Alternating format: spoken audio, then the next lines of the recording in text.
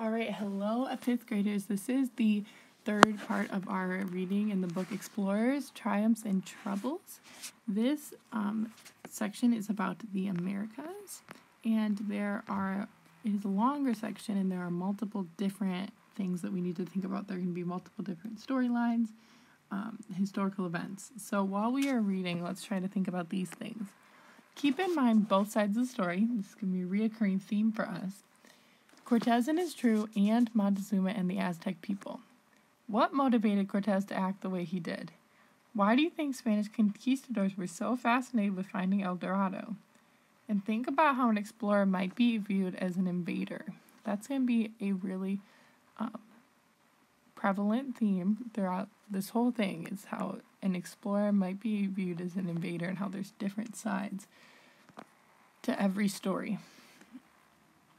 All right, some vocabulary we will be talking about. Conquistadores is a Spanish word that means conqueror. So basically it is a group of explorers of Spanish descent who are trying to conquer, and they do not come peacefully. They are armed and they are trying to take over land.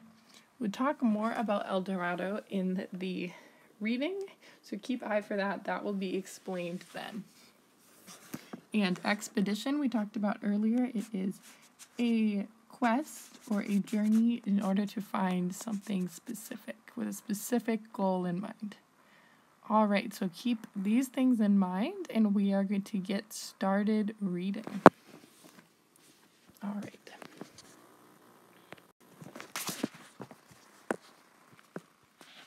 Okay, the Americas. Cortez and the Aztecs. In 1504, at the age of 18, Hernan Cortez traveled to the New World from Spain. Like many Spaniards who went to the New World, Cortez was a conquistador. The word comes from the Spanish word for conqueror. The conquistadors did not aim to become peaceful farmers. Think about some of the differences between some of the other explorers that we learned about earlier, and now the conquistadors. They went to find riches, and they weren't afraid to fight for them. These riches were gold or silver or valuable lands which they took from the people they conquered. The conquistadors quickly took over the largest Caribbean islands, killing or enslaving local people. Their next step was to take over the mainland of Mexico. All right, so you see where they already took over, and they're out in the Caribbean here, and they made this journey here, and this is where they currently are. Their goal is to take over the mainland of Mexico. By mid-1519, Cortez and his men had reached the land of the Tlaxcalans. You see it right then. All right. Cortez on the mainland. In 1519, Cortez led the first conquistador expedition to Mexico in search for riches. With him were about 600 well-armed Spaniards. Cortez soon heard stories about the huge, powerful Aztec Empire. The Aztec temples were said to be full of gold. On hearing this, Cortez decided to leave for Tenochtitlan, the Aztec capital city, to find his fortune. Taking sides. On their journey to Tenochtitlan, the conquistadors fought battles with the people whose lands they were crossing. Among them were the Tlaxcalans, who fought very hard and almost defeated the conquistadors. However, the Tlaxcalan leaders then decided to join the Spanish conquistadors. Together, they made a large and powerful army to fight the Aztecs. Journey fact file. Date, 1519. Ships and fleet, 11. Number of men, 600. About 600. Weapons, swords, shields, crossbows. Dangers, attacked by local people and sickness. Notice how there's some different dangers for the different regions. We'll talk about Antarctica later, and there's some different dangers for here than there. Cortez reaches Tenochtitlan. When the joint forces of the conquistadors and Tlaxcalans reached Tenochtitlan, the Aztec Emperor Montezuma was not eager to meet them. He sent them gifts of gold, hoping that would make the Spanish go away. But the sight of gold only made the conquistadors more determined to gain riches. Finally, Montezuma could no longer hold the Spanish back, so he welcomed them to Tenochtitlan. Badly behaved guests. Cortez was technically Montezuma's guest, but he was a very badly behaved one. He soon took Montezuma prisoner. This was a normal tactic for conquistadors, who often captured local leaders and then forced them to rule as they wanted. Cortez had to leave Tenochtitlan in April of 1520 to fight off a rival group of conquistadors who also wanted to rule Tenochtitlan. When he was gone, a member of his army killed a large group of Aztec nobles. This caused the Aztecs to fight back, and the conquistadors had to flee. Should Cortez have attacked the Aztec Empire? What do you think? The Aztecs built their empire by attacking and conquering other people. So was Cortez only doing to the Aztecs what they had done to others? Think about that. The capture of Tenochtitlan. After fleeing, the conquistadors and Tlaxicans soon returned. They surrounded Tenochtitlan, and in August 1521 it was captured from Aztecs.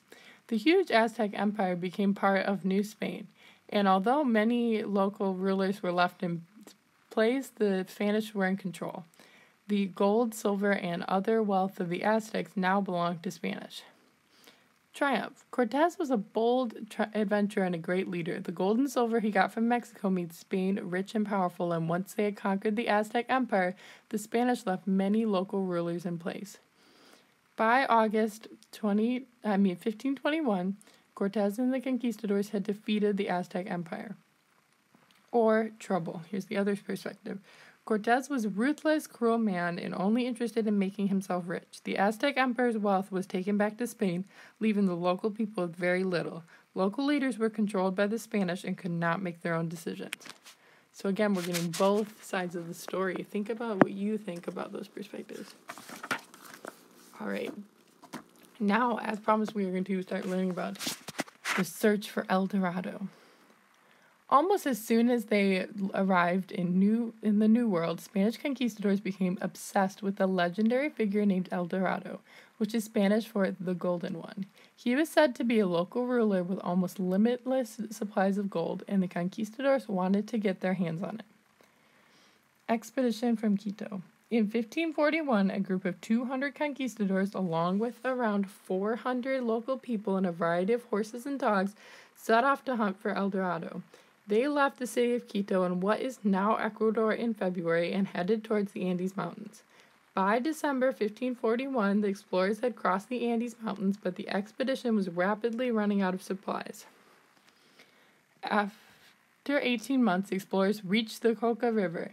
They had spent much of these months wandering around in the rainforest trying to find information about the location of El Dorado. It's a year and a half. The conquistadors were now getting very hungry and they badly needed help.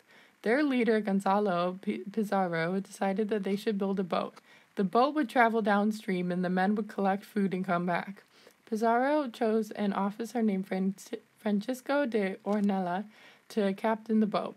On December 26, 1541, Orellana and 58 men set off to find help.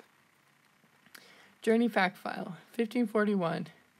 250 miles. Time, 18 months. Dangers, cold mountainous paths. Attacked by local people. Think about this. What do you think? Why did the conquistadors keep searching for El Dorado? After leaving Quito, the conquistadors raided local villages for food, and they questioned the people living there to find out where El Dorado was. Might the villagers have realized that a good way to make the Spanish go away is to tell them that El Dorado was far away from the villages? Think about that. What do you think? All right.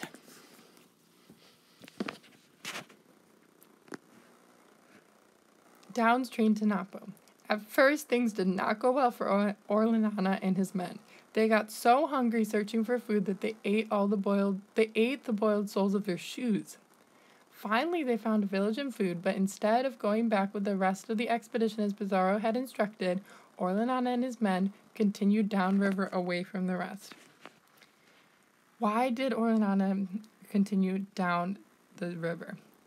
Orellana claimed that his men refused to return to their companions and the river's powerful flow made it impossible anyway. Was this true, or might Orellana and his men have been dreaming of finding El Dorado alone? Think about it. Journey fact file, 1541 to 1542. Distance, 3,700 miles. Time, 8 months. Danger, starvation, sickness, attacked by local people. All right. Amazon attack. Eventually, Orellana and his companions spilled out into a large river, which he named the Rio de Orellana.